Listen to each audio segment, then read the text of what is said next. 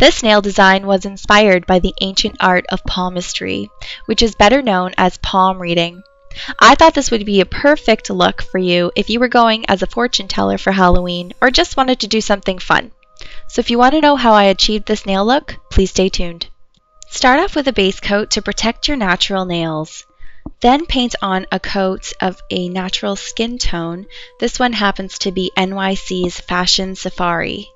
Using a little bit of a chocolate brown nail polish, this one is Lug Your Designer Baggage from China Glaze. I'm going to be putting a little bit of this onto a ripped piece of sponge and then subsequently dabbing it onto my nail sparsely. And this is supposed to give it kind of an aged look, an aged paper sort of look.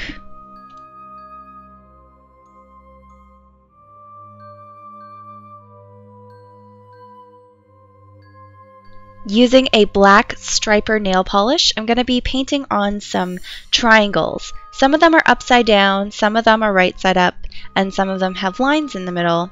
And these all represent earth, air, fire, and water.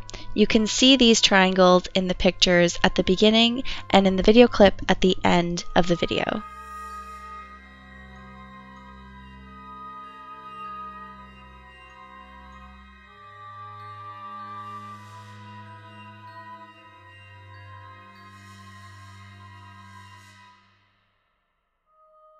Now comes the fun part where you can start the eye on the middle finger. I'm using a cream white nail polish from Pure Ice. Any cream white will do. And I'm doing a rough shape of an eye on the middle finger. Then I'm going to go in and clean it up with a white striper nail polish.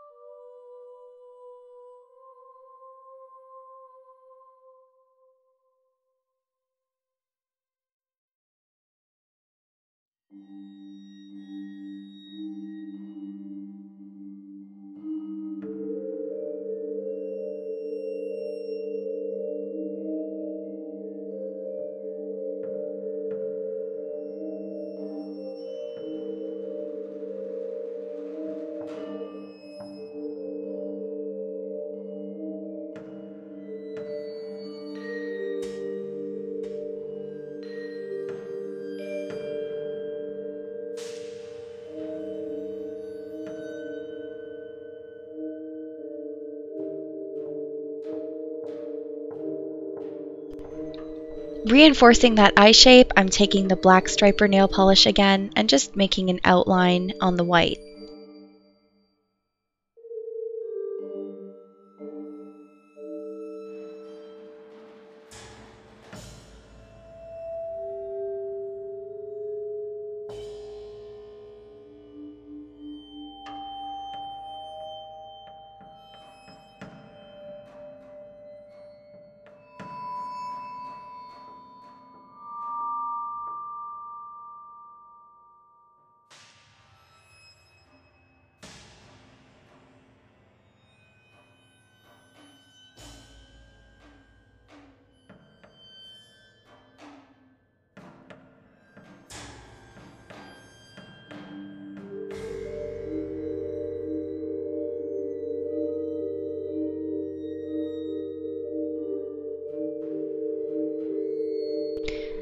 It should look something like this.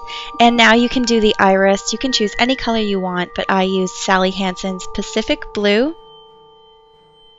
Just do a circle in the middle of the eye shape, and once that's done, you can paint in a small dot for a pupil, as well as a small white dot to represent light shining on the iris.